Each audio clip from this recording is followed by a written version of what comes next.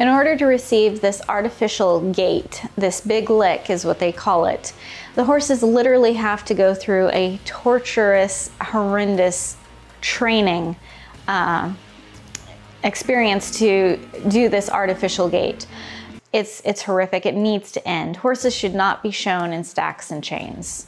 If you look here, you can see a black object in the show ring. That's actually a stack that fell off of one of the horses during the show.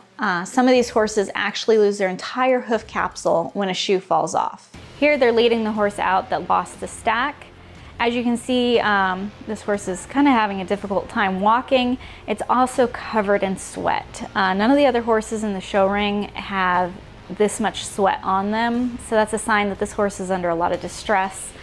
It's really just heartbreaking what these horses go through in order to win the ribbon for their owners.